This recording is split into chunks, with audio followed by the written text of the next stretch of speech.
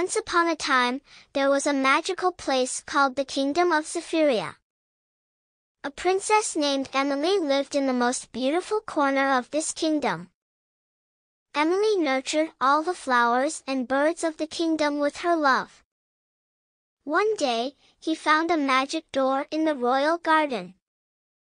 When he opened the door, he found the door of Dreamland, another magical kingdom. Emily gathered her courage and stepped into Dreamland. In Dreamland, he discovered a world of deep blue ponds full of colorful fish, flying carpets and talking birds. Emily made friends living in this new kingdom. Together, they brought the two kingdoms closer together. The Kingdom of Zephyria and the Land of Dreams formed a union full of love and friendship under Emily's leadership. The gate between the two kingdoms has become a passage through which everyone can easily reach each other.